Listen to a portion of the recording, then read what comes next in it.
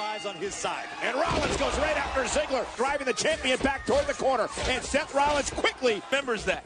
And if you're the champ, Dolph Ziegler, you look to try to ground Seth Rollins early. He was humiliated. He was embarrassed. Defending the Intercontinental Championship around the world. The ego got the best of him last week. Seth has been burnt for the last several months on a roll like he's Fault Seth Rollins for a loss, but sometimes it's about the timing. Looks to control the champion Ziegler. You and in control. And there it is. The ripcord turning point for the challenger. This could be cover. Here it is on Ziegler. Near fall, and Ziegler got his foot on the bottom rope. And again, the story here tonight. Well, I'm sure he did when he realized it was going to be against Rollins. Champion Dolph Ziegler. No.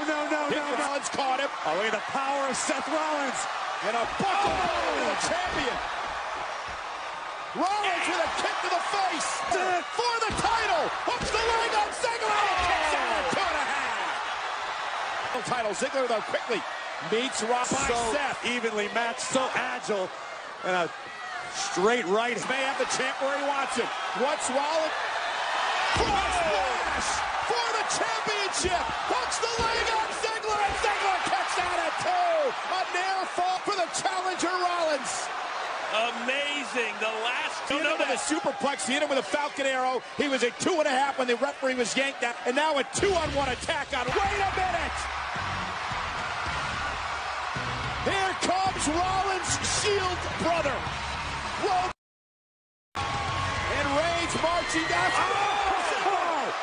a spear. Reigns just speared himself through the champion. And now he stares down McIntyre. And McIntyre and Roman are going to go at it. And here we go now. Oh, my God. What a McIntyre. Reigns with a Superman punch, driving McIntyre out of the ring. Seth Rollins better give Roman Reigns a big old thank you. Because it was uglier and uglier and uglier.